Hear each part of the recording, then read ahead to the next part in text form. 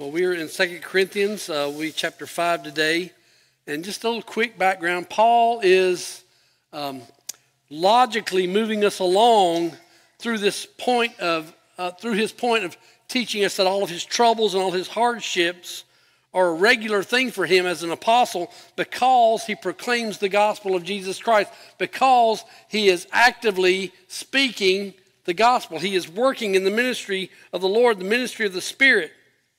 And even though God has allowed this suffering in our lives and in his life, but it extends to us too, even God is using these sufferings and using these hardships and using all of these difficulties to sustain us and to refresh us and to keep us going. These are happening so God can work in us. And we would make an impact in the lives of everyone else. And because that's true, we don't get discouraged. We're not discouraged by this gospel ministry. We do not lose heart because we know that God is using us and growing us and working in us through this gospel ministry. And even more so, God has promised us, which is where we are in the last couple of weeks, God has promised us, last week we studied this, he's going to give us a new heavenly body. And when this body is over, when the life we live in now, when this body ceases and we die and we don't live anymore, when this body is dismantled by death, we will have a new body. We will have a heavenly dwelling. That's what God's word says. That's what he promises us. And that because of that, we don't lose heart. And since that's true, even though here and now we struggle with the here and now. We really do. Because we know we have something better coming for us. We have a new heavenly dwelling coming for us who believe in Jesus Christ. It's going to be so good that what we have now just sort of seems a bummer. We're always struggling with it. We don't like it. We long for this new body. We groan with heavy sighs about the life we have now, the world we live in now, our own sin, our own suffering, our own misery, all the things we're dealing with now makes us groan. Because we know something better is coming, a new body, a body that's going to be like Christ. And as long as we are in this body, as long as we are stuck here in the here and now, we groan. Paul says we'd be found naked. We don't want to be found naked. When you're found naked, that means you're ashamed. You don't want to be walking around the mall naked. We struggle with this.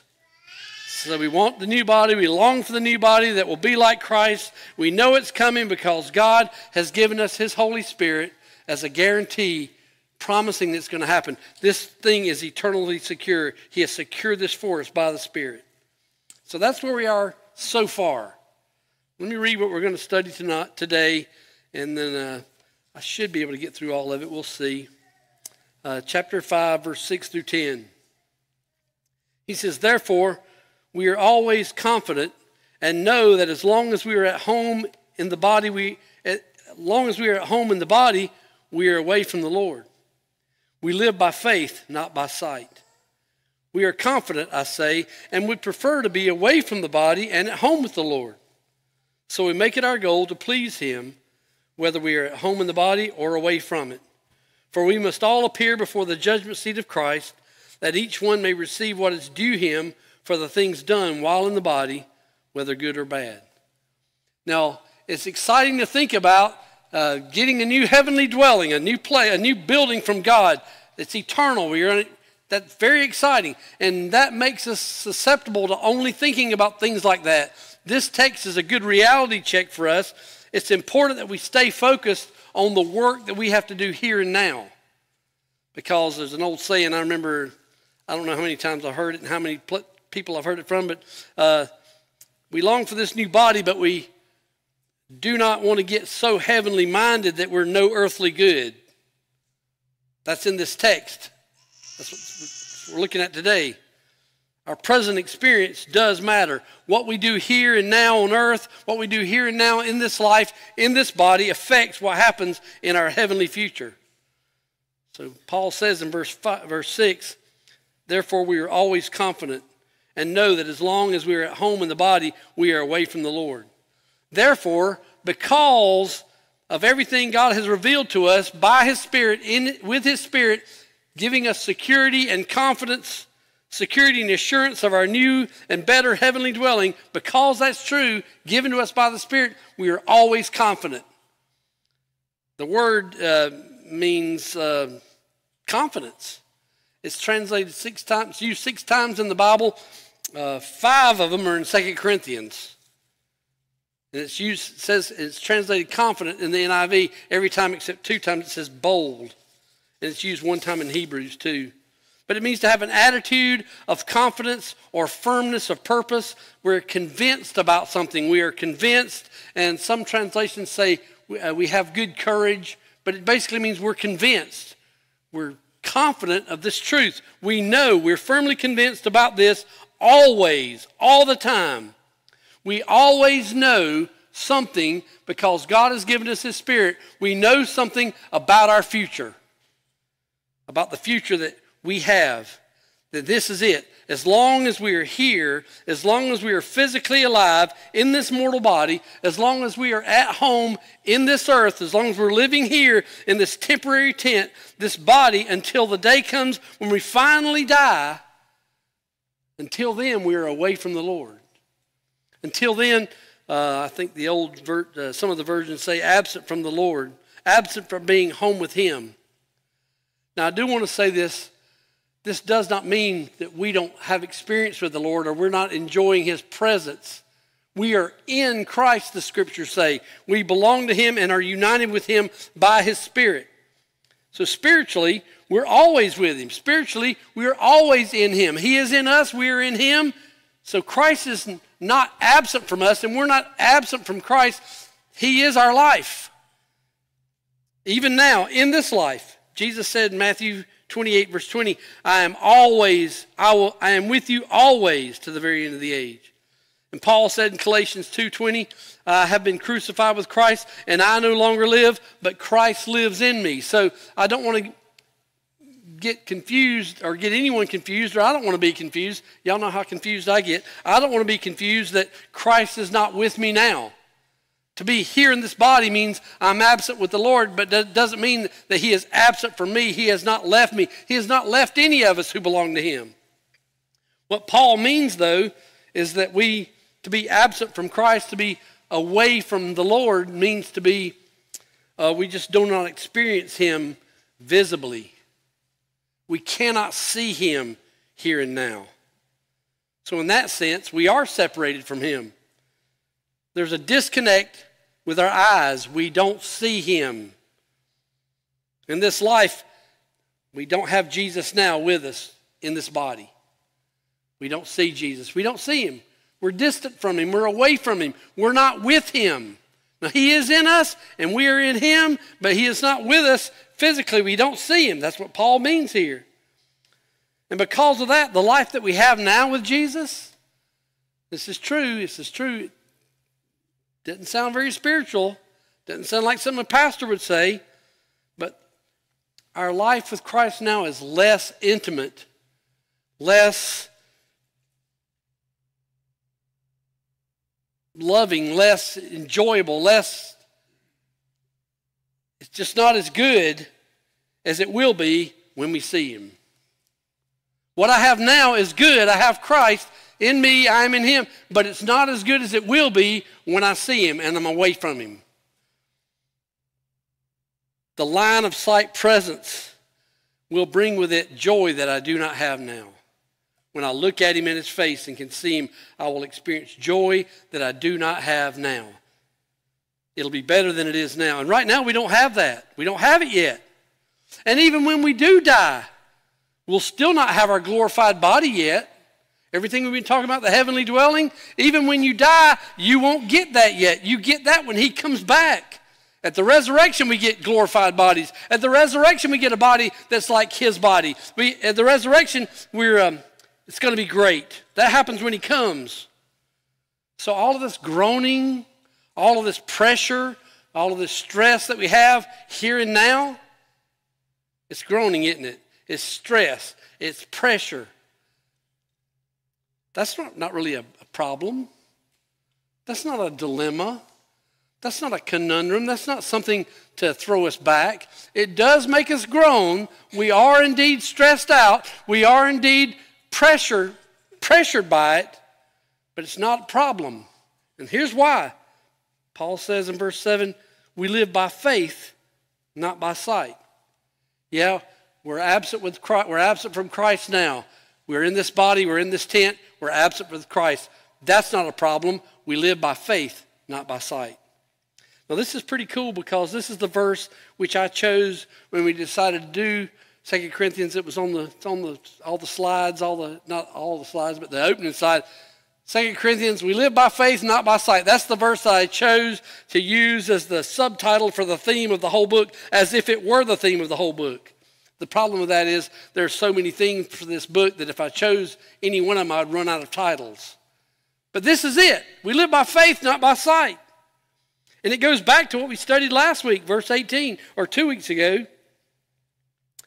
We fix our eyes not on what is seen, but on what is unseen. For what is seen is temporary, but what is unseen is eternal. We don't see it. We don't see it now. We don't. So we have to look at with spiritual eyes and focus on things that are eternal.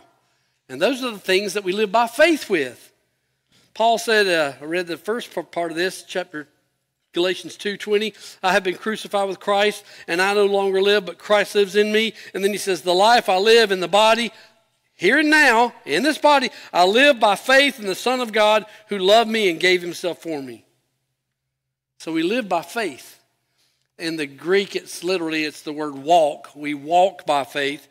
But when you say walk by faith in another language, it's an idiom. It's an expression that means to behave, to conduct yourself, to live like something.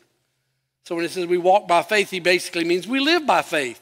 We live like this. This is the way we behave. This is the way we live. We live by faith. So if we live by faith, it's no big deal. It is stressful. It is pressure. It is anxiety producing. I'm talking about me. Anxiety is there, but it's no big deal to not see Christ yet. We cannot see him yet. It's not a big deal that we are not with him yet. It's not a big deal because faith overcomes doubt. It's not a big deal because faith vanquishes and does away with doubt. Faith overrides doubt. That's what faith is. Hebrews 11:1. Faith is being sure of what we hope for and certain of what we do not see. We don't see it. We don't see it, but we believe it. We don't see it, but we know it. And we're not talking about wishful thinking, and we're not talking about some vague type of I hope so faith. This is real stuff. We believe whatever God says in his word about anything that he says. We believe anything that God says in his word about himself. We believe anything that God says in his word about his son. We believe whatever God says in his word about his salvation in his son. We believe what God says about his will and his commands for us. We believe those things. In anything. Take us a month of Sundays just to go through some of them. Whatever God says in his word, we believe. That's faith, living by faith, not by sight. And here in this text, we believe whatever God has revealed about himself and his promise to clothe us in a new heavenly building, a new body. We believe that God is going to give us a new body. I don't see it now. I don't have it now. I don't see Christ's face now. I'm not there with him now. I'm absent from him. I'm away from him. I'm not there now, but I will see him. It's going to happen. I live by faith. I believe that. Even though you can't see it now. Now, I'm going to be honest with you. There are probably way too many days, I say with my shame, way too many days when I just don't know if it's even really going to happen or not. Or is that just me? Like it's just a bummer day. When am I going to get to see Christ? I doubt it. There are days like that, true. I mean, I'm saying that's true with me anyway. But still, we believe it because we live by faith. We live by faith, not what we can see with our eyes. We live by looking at the eternal. We live by looking at the spiritual. We are going to see Christ's face. We will be with him. We will not be absent from him. We will not be away from him. We will be with him. That's going to happen when this body is gone, when this body decays, and when this body is dismantled and we die, we will be with him. And you know, this is kind of always a difficult thing. In fact, this is the number one thing, living by faith. This is perhaps the most challenging part of the Christian life. Not to struggle with what Jesus said to his disciples many times, you of little faith. Jesus said to his disciples, you of little faith. And it was simple things like this. Don't worry about what you're going to eat or drink or wear. God feeds the birds. God clothes the flowers. Why are you anxious about that? Why are you worried about what you're going to eat and what you're going to wear? God feeds those things. He takes care of them. Do you think he's not going to take care of you? Why do you worry about that? You of little faith. Or why do you panic and fear and, major high-level stress out when an urgent issue comes up or an emergency happens? They're in the boat. Jesus is asleep. Storm comes up. And these are fishermen. These are masters of the sea. Waking him up saying, don't you care if we drown? He says, you have little faith. Don't you know that if Jesus is in the boat, you're going to be safe? No, apparently not. Living by faith is not an easy thing. Or you doubt God's goodness. You doubt God's strength when he commands you something. Jesus is walking on the water. They're all afraid. Peter says, hey, if it's you, let me come out there. And Jesus says, well, come on. Peter starts walking out there, and then he looks around and sees the wind and the waves, and what's he start doing? He's sinking, and he says, save me. Jesus reached out his hand and saved me. He says, why did you doubt, you of little faith? Just living by faith in what Jesus commands. Anybody struggle with that? I bet you do. Or when you just don't understand something Jesus says, you just don't have the wisdom to discern it and figure it out. Jesus said, watch out for the yeast of the Pharisees.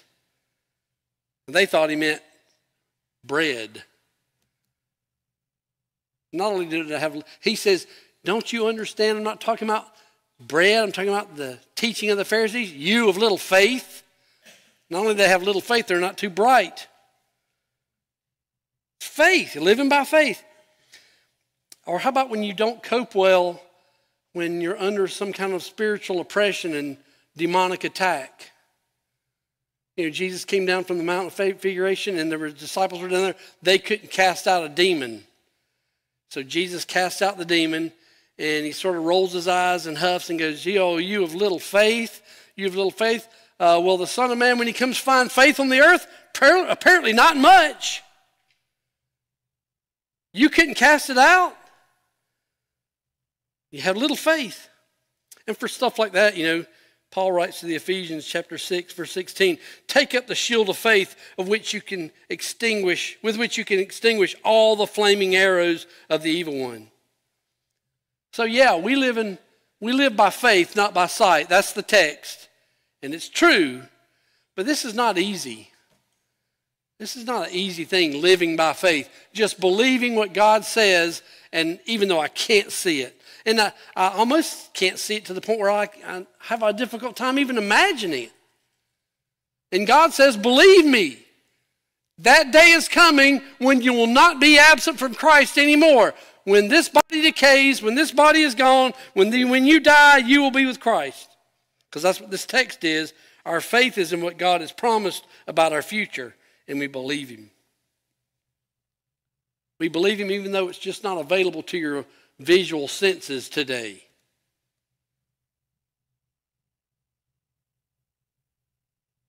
We believe, we have faith. We live by faith. We're going to believe him. And Paul says in verse 8, we are confident, I say, because of faith, because we live by faith, we're confident, I say, and would prefer to be away from the body and at home with the Lord. By faith, I know what's going to happen. I'm going to be with the Lord. But because of my faith, because I trust him, I would have these preferences. I would rather have this. What would please me, I would prefer, I would be pleased with, it would delight us.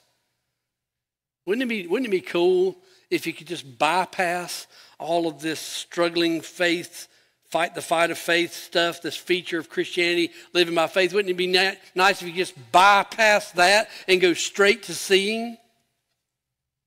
That's what I wish.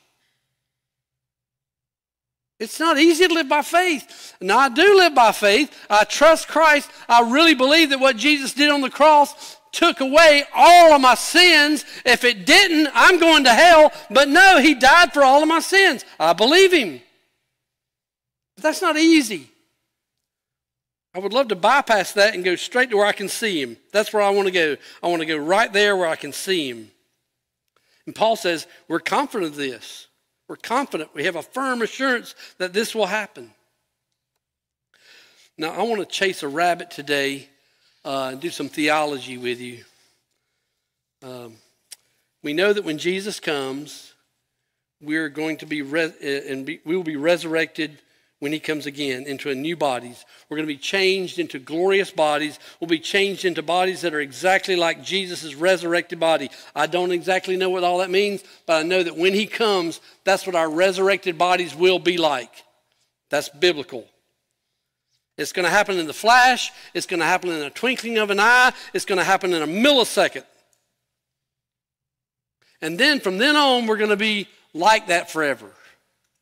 Have this glorified body transformed in a millisecond to be just like Jesus' body, and it'll never change. It'll be that way forever.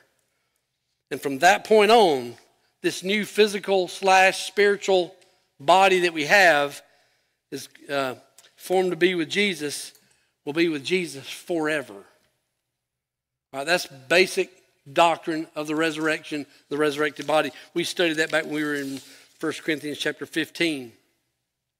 So my question is, what is it that we will be at home with the Lord? We will be at home with the Lord Jesus when this body is destroyed, when we die. What does that mean? We're going to be resurrected on the resurrection day. When Jesus comes again, we'll be resurrected in a new body. What about when I die? What does that mean? I'm going to be with the Lord. It's not the same thing as a resurrected body. It's not the same thing as the resurrection. It's not. This is what we call in theological textbooks the intermediate state. Now, I know there's some who object to that term, but that's really, I think, the best term for it, an intermediate state.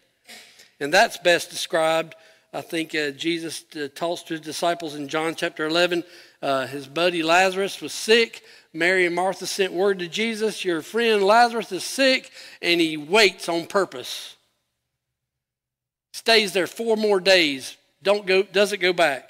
And after this, Jesus said to them, to his disciples, he went on to tell them, our friend Lazarus has fallen asleep, but I am going there to wake him up.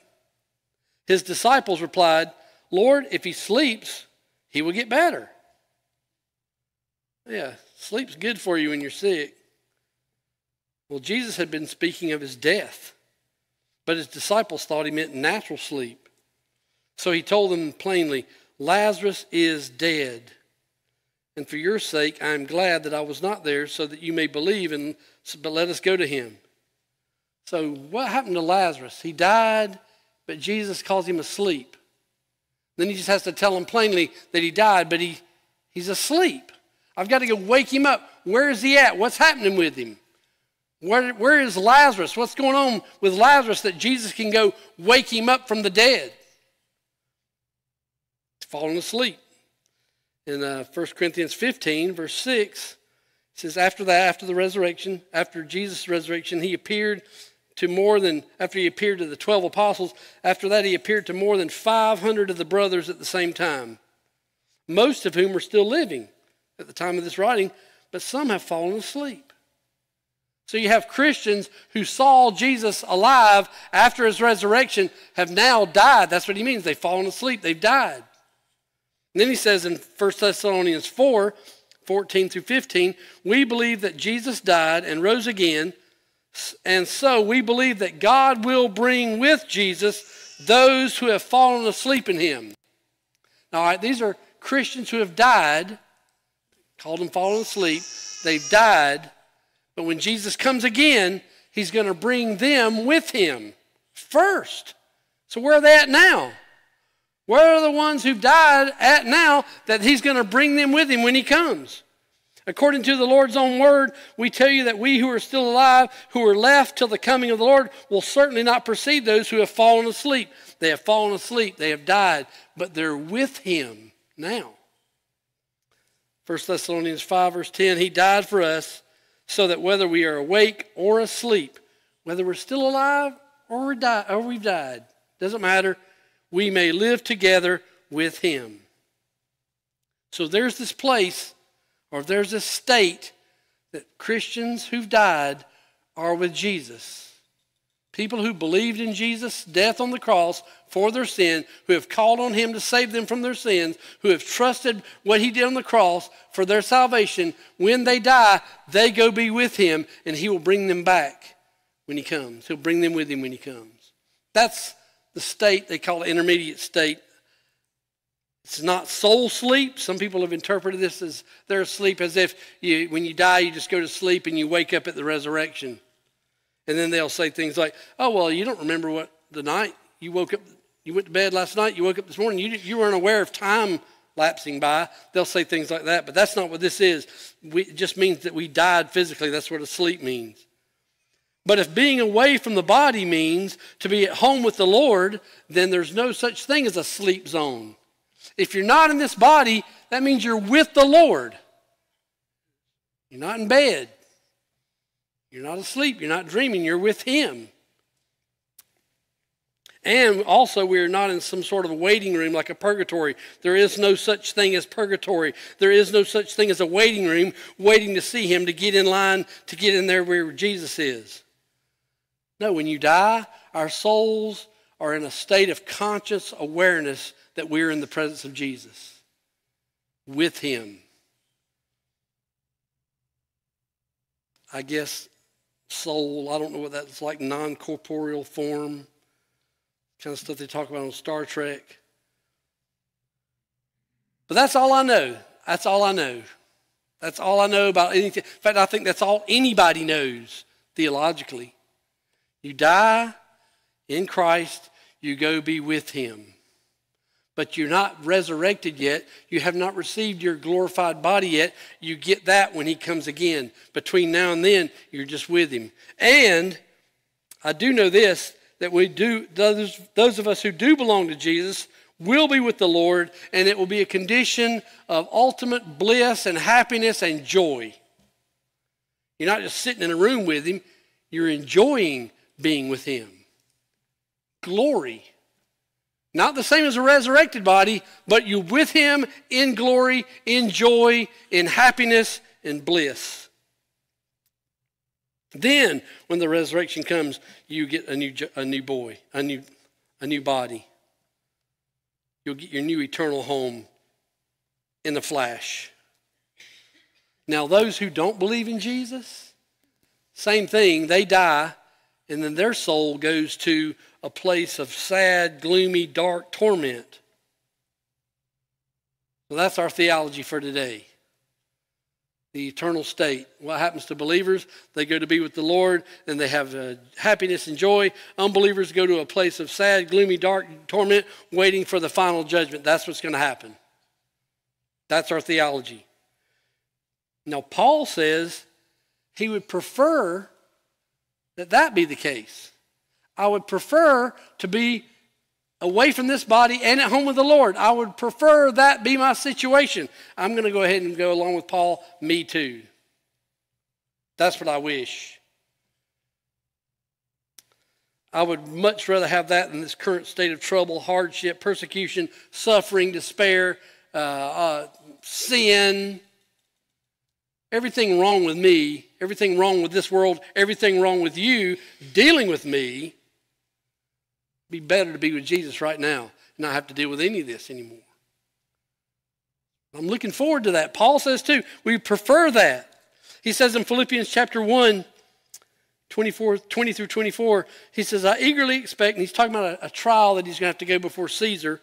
I eagerly expect and hope that I will in no way be ashamed, but will have sufficient courage so that now, as always, Christ will be exalted in my body, whether by life or death. So no matter what happens to me in my trial with the Roman authorities, Jesus is going to be glorified in me, whether they kill me or whether I'm alive. I'm not going to be ashamed, and I'm going to bring glory to Jesus.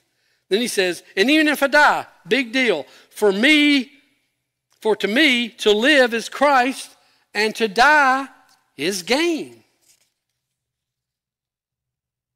I don't remember the last time I thought something like that. Oh, wouldn't it be great to die? I can't wait until I die. That's going to be gain. Yay! What about that? Paul said it. For me to live is Christ, to die is gain. If I die, it's better. And he even says it right here, verse 22. If I am to go on living in the body, this will mean fruitful labor for me. Yet what shall I choose? I do not know. I am torn between the two. I'm torn. I desire to depart and be with Christ, which is better by far. There should never be a single anxiety and worry for a Christian about dying. Now, I get it. I do. I know you do too. I don't want to die. I don't want to die today. But even if I did, that'd be great. That's better by far than what I have now. And I got it made now. Actually, I don't. I do. Except y'all are here. Paul said it's more necessary that I remain with you, that I remain in the body for now, which is exactly the same thing he says in 2 Corinthians chapter 5. I would rather die, which is better by far. I would rather be away from the body and present with the Lord, not away from the Lord, in his presence with him. And then he says it in verse 9, so we make it our goal to please him, whether we are at home in the body or away from it. It's more necessary that I remain from you. And since it's necessary that I remain with you, this will mean fruitful labor for me. It's right now better for me to stay here and minister to you. That's why he says, so we make it our goal to please him. We live while we wait, while we're waiting on Jesus to come back, while we're waiting on our body to finally die, and we can go be with him. We make it our goal. We live our lives to please him. To make it our goal means to consider it an honor. It's a privilege. It means to love honor, to enjoy honor. It would be honor to me. It would please me greatly. I would love it. I make it my goal to please him, to live, to please him in every way even. By the way we live, I want my life to be acceptable to him. I want my life to be pleasing to him. We do the things that are Christian. We do and we live a Christian life from the heart. That's what pleasing him is. We plug in to please him. Paul says, this will mean fruitful labor for me. We plug in to please him by doing the good works that he created for us to do. You're a Christian, you do good works.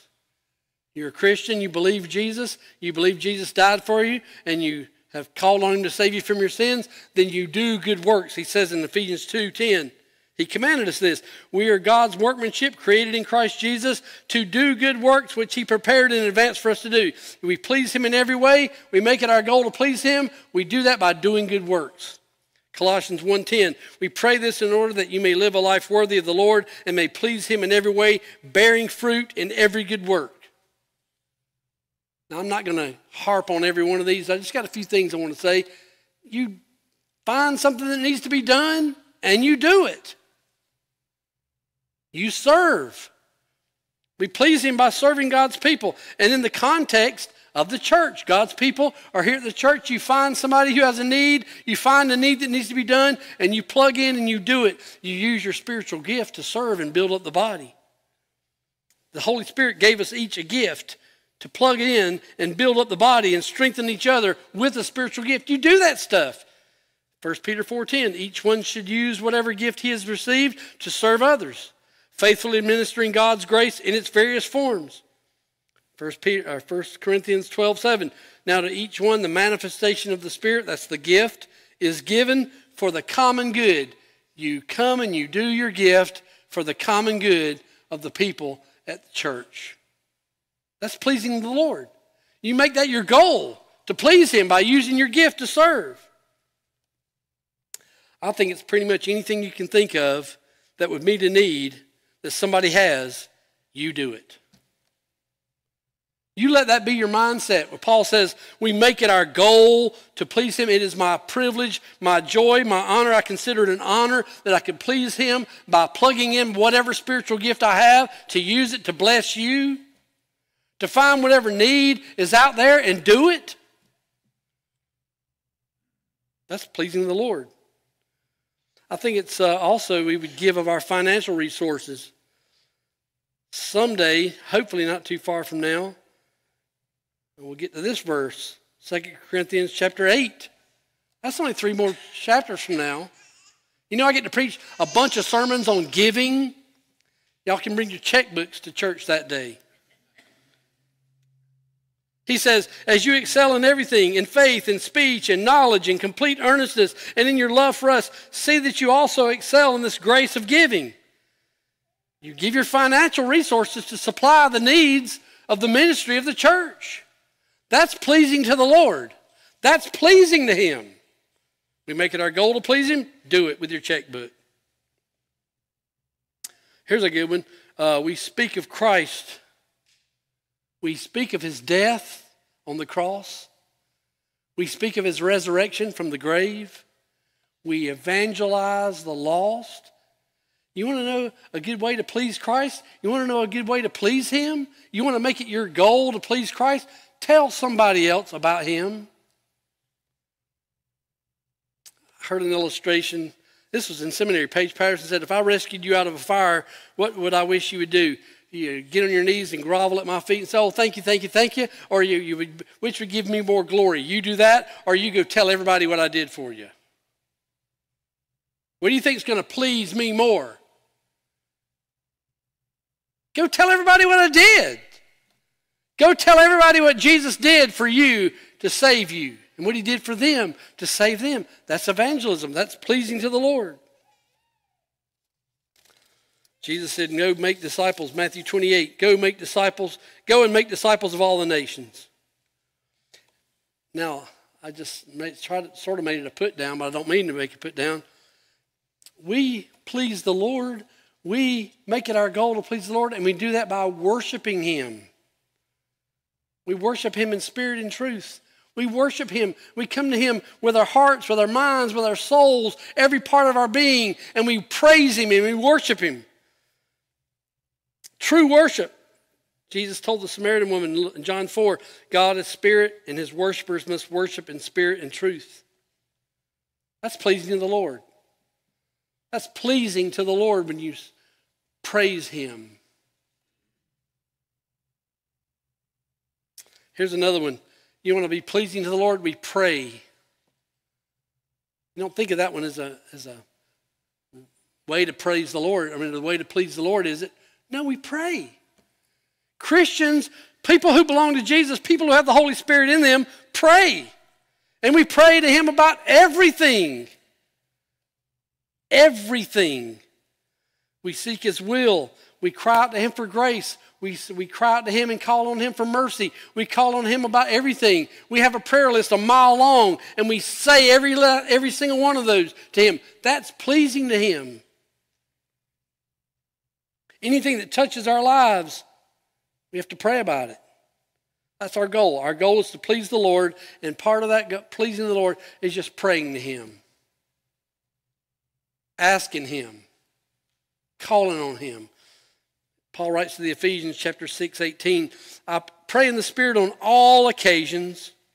It means every time you pray. With all kinds of prayers and requests. That means about everything. And with this in mind, be alert and always keep on praying for all the saints. Philippians 4:6, do not be anxious about anything, but in everything, by prayer and petition with thanksgiving, present your request to God. Just pray. That's pleasing to the Lord. We make it our goal to please the Lord. I've already forgot my list.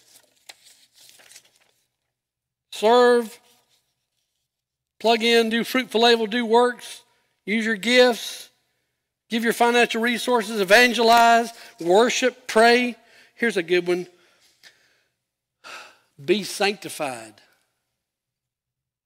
Live your life in such a way that's growing in holiness. Live your life in a way that's increasing in godliness, increasing in moral purity, increasing in righteous behavior, and decreasing in frequency of sinful desires and evil things.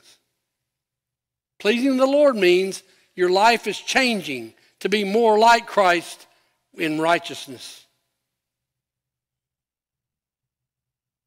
You do this when you're with people, and you do this when you're by yourself.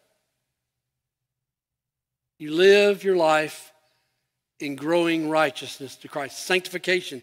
Paul said to Colossians 3:5, put to death, therefore, whatever belongs to your earthly nature, sexual immorality, impurity, lust, evil desires, and greed, which is idolatry. Peter writes, 1 Peter 1:14, as obedient children, do not conform to evil desires you had when you lived in ignorance. But just as he who called you is holy, so be holy in all you do. For it is written, be holy because I am holy. So you want to please the Lord in every way? You want to make it your goal to please the Lord? Then be holy. While you wait for this reunion to be in the presence of Jesus, physically, visually, not like it is now. No, and I know there's a lot of stuff I'm skipping. I'm missing a lot of things. In fact, you could go on and on. How many ways you can please the Lord? How many ways would you make it your goal to please the Lord? Lots of them. I only gave you 7. But this is critical and this is important in our Christian faith and in our practice. We do live by faith. We live by faith. Nobody here has any works that are worth a flip. You can't do anything to make God be pleased with you with your own flesh. You have nothing good to give him that would make him happy with you. But you make it your goal to please him. But none of that counts in the flesh. And we do believe God is going to bring us to this visible presence of Jesus. We're going to see him. And he's going to do that for us by his grace only. Anyone's ever saved only by God's grace. You can't do anything to earn it. You don't deserve it. He's going to give it to you anyway through faith in his Son. That's the only way anybody's saved. Ever. Ever. Faith in Jesus Christ. Ever. But by his grace, we also live our lives to please him in every way, and that matters. That really matters. He says in verse 10, for we must all appear before the judgment seat of Christ, that each one may receive what is due him for the things done in the body, for the things done while in the body, whether good or bad. Now we studied this also. This is a little bit more theology. We studied this back in 1 Corinthians also. Believers are not condemned for their sins. Jesus saves us from all of our sins. We do not stand before God with any sin that's not covered up. Every sin has been covered by his blood. We will not be condemned at all one bit for anything we've ever done through faith in Jesus Christ. There is no condemnation. Our sins will never be held against us. But our works, the things we do in the body, whether good or bad, our works, the things that we even say to ourselves, this is my goal to please him. My goal is to please the Lord. So I make it my goal. I make it my honor. I make it my practice, my privilege, my joy to please him. Even those things that I do to please him, they will be judged. Jesus is going to judge all of those. all those things will be judged by Christ. This is the Greek word. This is called the bema. You ever heard that before? Bema seat. This is the bema seat of Christ, the judgment seat of Christ. It means a court. We're standing before him in court. Let me try to explain this the best I can. We will stand before Christ, not for our sins, but for our works. And he's going to judge our works. He's going to judge them fairly, and he's going to judge them righteously. All of the things you do in the body, your works that you meant to be pleasing to him, he's going to judge them. And he will give his praises then. He will give what is due. Matthew 25, Jesus said to the master who did all the stuff that he left him in charge to do, verse 21, his master replied, "Well done, good and faithful servant. You've been faithful with a few things. I'll put you in charge of many things. Come and share your master's happiness." He left the servant in charge of something. He did what he was left in charge to do. And when the master got back, he said, "Well done." That's praise. You did what I left you to do. You did what I told you to do. Well done. Come and share your master's happiness. Let's have a party. Let's enjoy this glory together. Here's a praise. That's what that means. He judged his works to be good and faithful.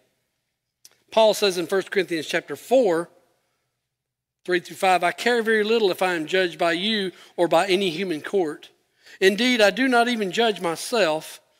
My conscience is clear, but that does not make me innocent.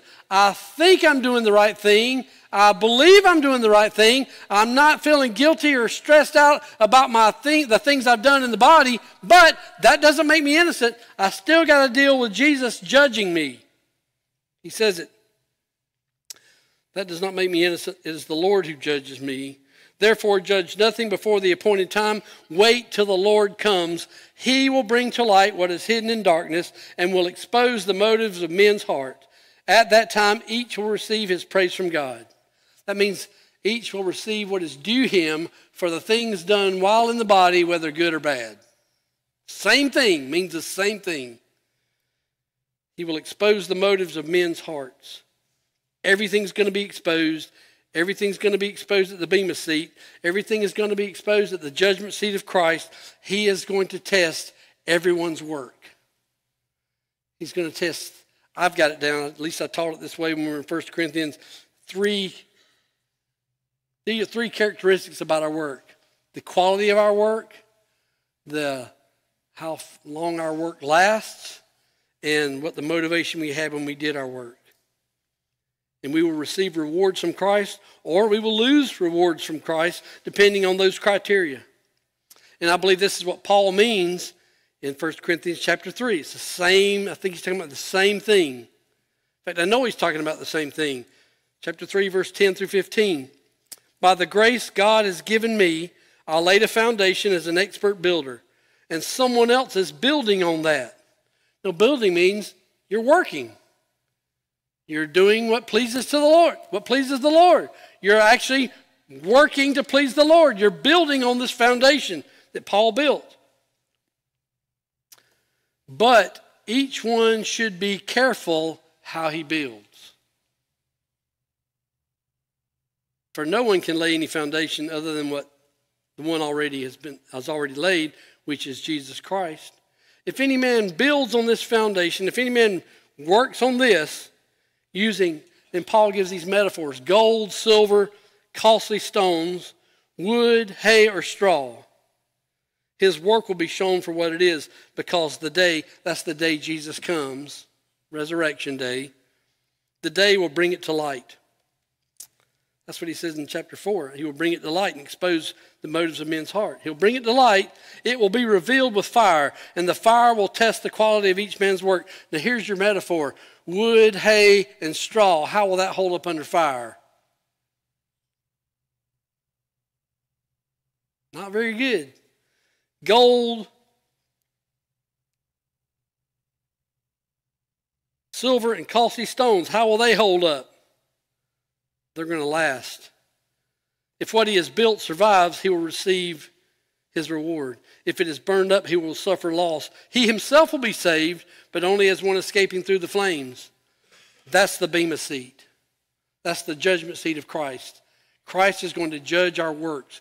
We have it as our goal to please him in every way. We're to do works. We're to use our gifts. We're to give our resources. We're to evangelize. We're to worship. All of those things we do, but God's going to judge those things.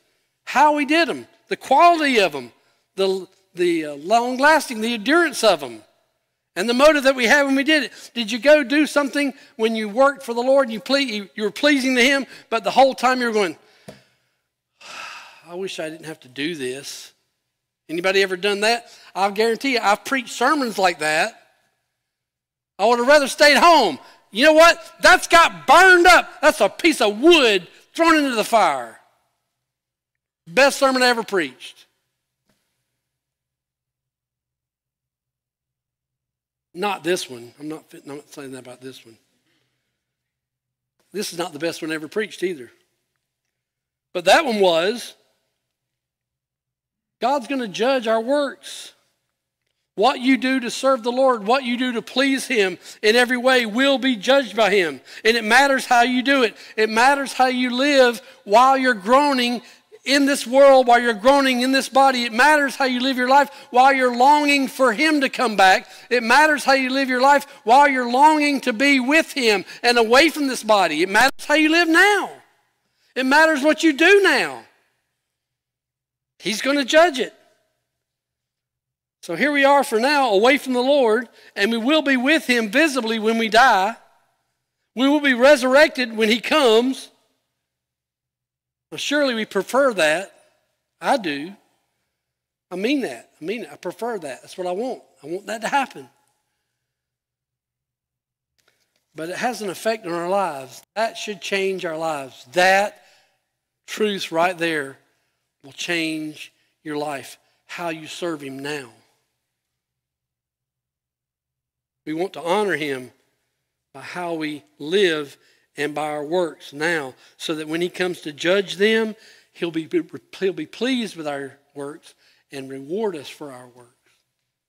It's not just a token, pat you on the back and say, well done, good and faithful servant. No, you really want him to say, well done, good and faithful servant. That was a great thing you did. That was a great sermon, and you had a great attitude the whole time you started studying until you got ready to let it all hang out. Good work. Or whatever it is you did, you changed the light bulbs. Good work. That's going to be a good day. That's going to happen because we're going to be with him. Let's pray. Father, we do thank you for your word. I thank you that you have given us this text today that we could study about knowing that we're going to be with you away from this body in the presence of Jesus. Lord, we do indeed long for that day. We do indeed groan until that day happens. And Lord, we know that's going to be a better day than what we have now.